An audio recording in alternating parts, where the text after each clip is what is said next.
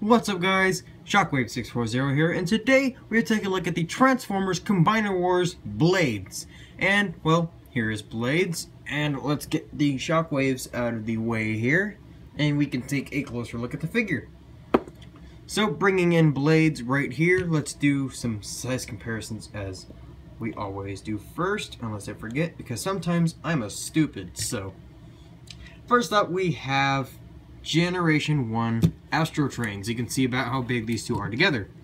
So, Blades is just a little bit longer, just barely longer. It's mainly just because of this tail section. If this tail section was gone, he would be about the same size as Astro Train. Oh, I'm putting him off to the side. Here he is with Figma Link, doing his Skyward Strike pose. So you can see how big he is with a Figma character. Considering, sadly, this is the only Figma I have. I wish I had more, but they are really expensive. And here is my still not complete Combiner Wars Bruticus. Sadly, yes, he is not complete.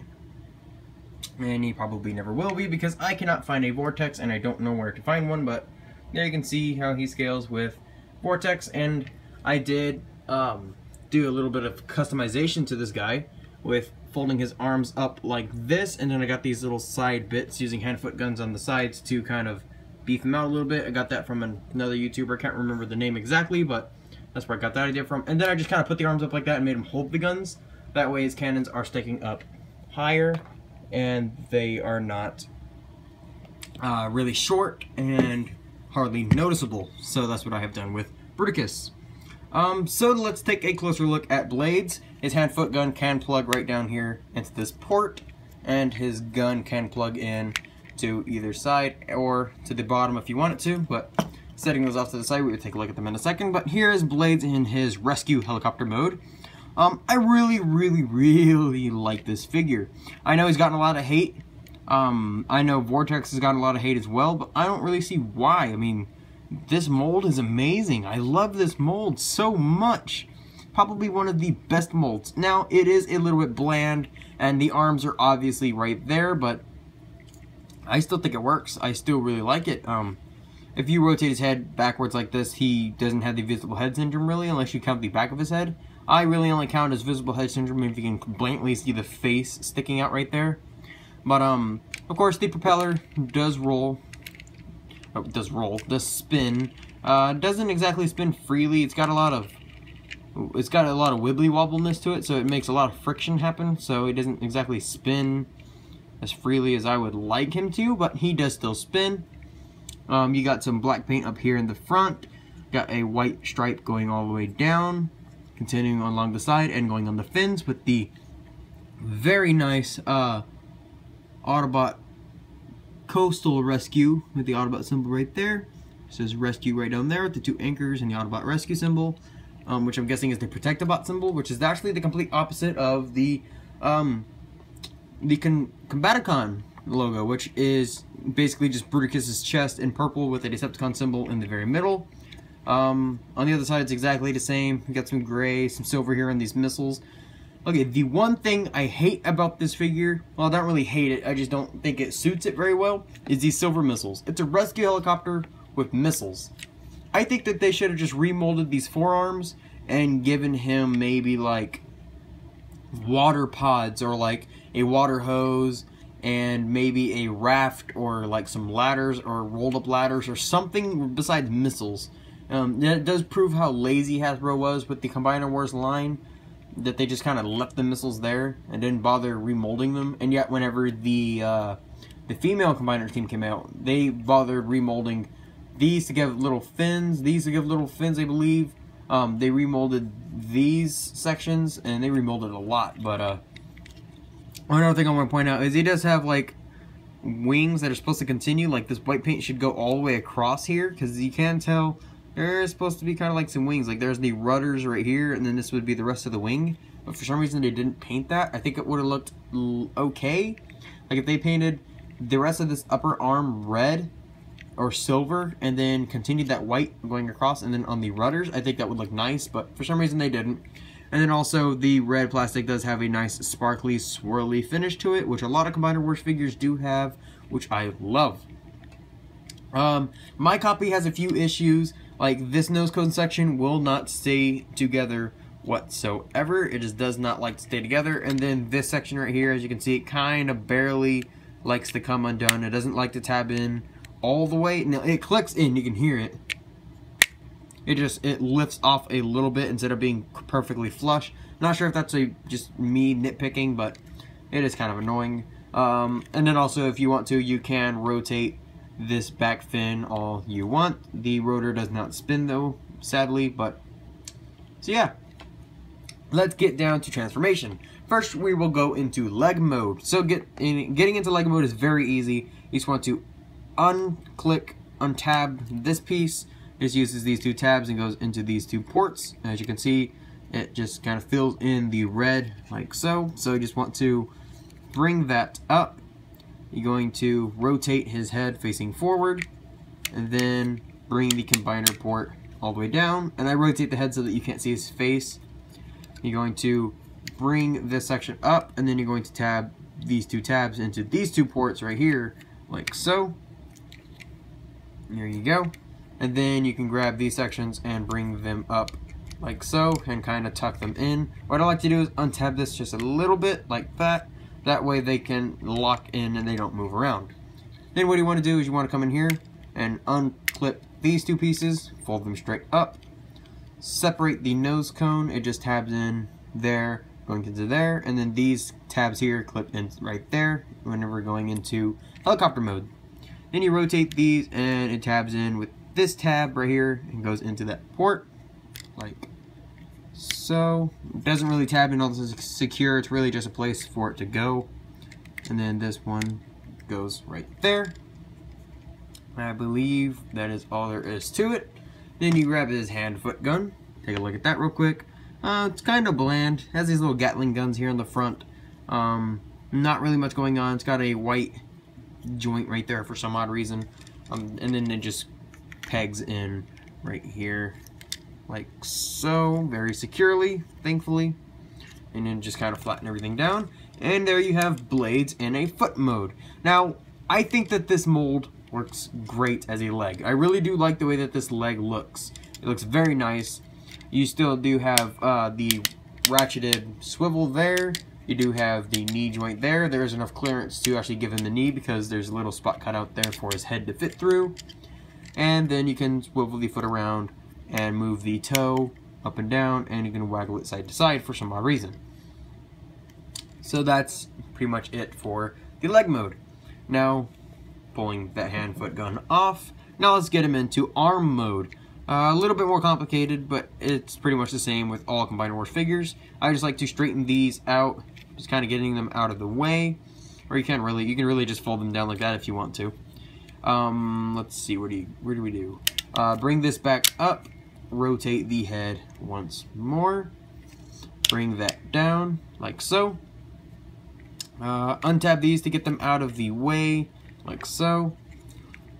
You come in here and untab this section, bringing that up, untab that, bringing that down, untab this, which just clips in using these two tabs going into these two slots. And then when going into helicopter mode or leg mode, you just kind of sandwich this down a little bit, and then these two tabs will go into these two holes right there. So just kind of untab this very securely, bring the legs up all the way on this double hinge, straighten out the knees, and then bring these back in, and these tabs will go into those ports that right there, right behind his knees, like so. Make sure you get those tabbed in nice and securely. Rotate his waist.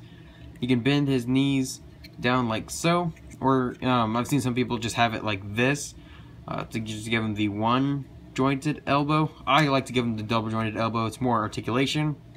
Then if you want to, you can bring this back down like so, just a little bit, and then you can either fold these up like so, or you can leave them out in the typical helicopter arm style like this.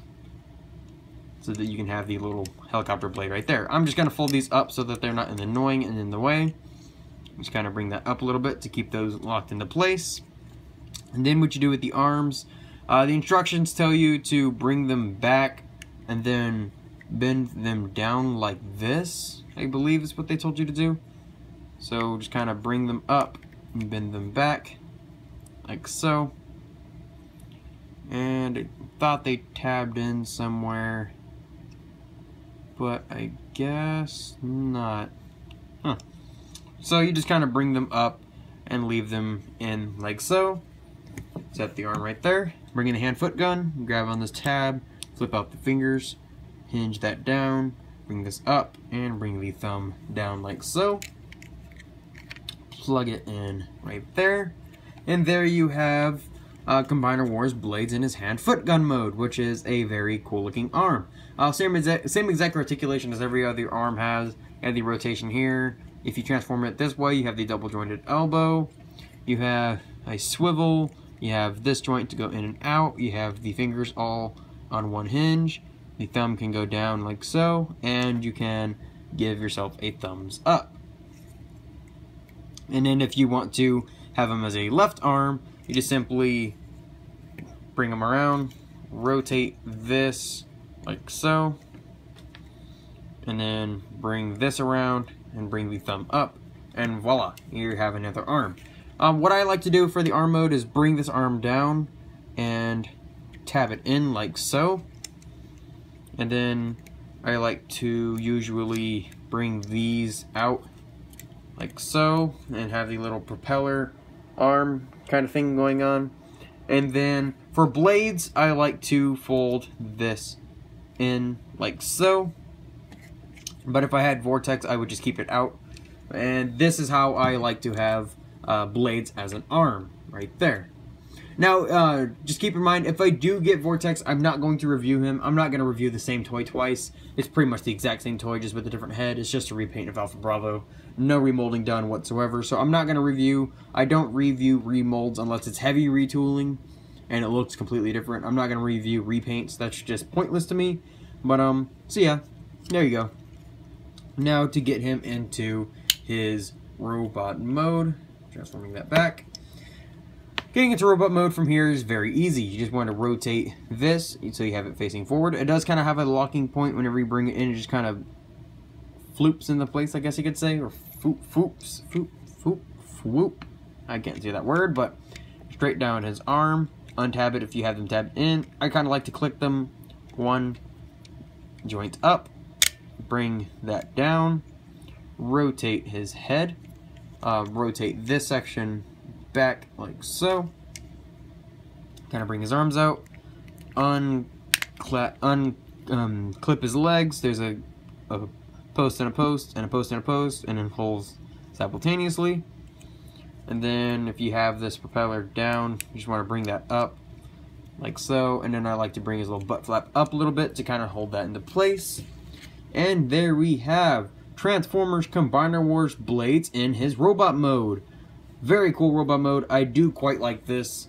Size comparisons. Here we have Astro Train. Here we have Figma Link. And here we have the big boy Bruticus. Like so. Not gonna bother upscaling the camera again. This takes too much time. Let me angle this up a little bit and take a look at the details. His head sculpt, very cool. Love the metallic blue. Love the dark blue for his eyes in there.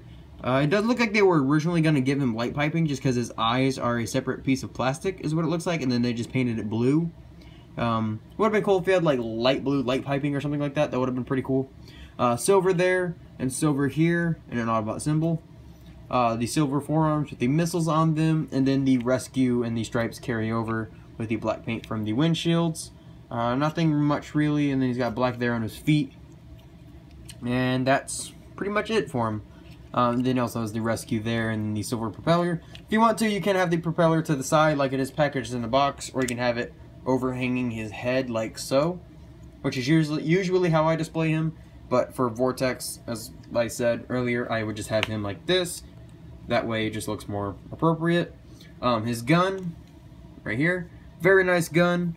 You got the little machine gun bullets there, and some kind of sight, and then this very long barrel. But then you turn the gun around and just a whole bunch of hollow. But it is cool that they did try to compensate for it. You can see like a little gear inside of there, and some pistons, and like a chain or a hinge inside of there. And then you got this spring right here and another piston. So at least they did try to compensate it for it. And that just simply plugs right into his hand, like so. And then you can have him blasting away Decepticons at your leisure. If I can get him to stand. So there we go. There is the Transformers Combiner Wars Blades. Very cool figure. I do recommend him, but I personally would probably rather get Alpha Bravo or Vortex just because I prefer their color schemes, but this figure is cool nonetheless.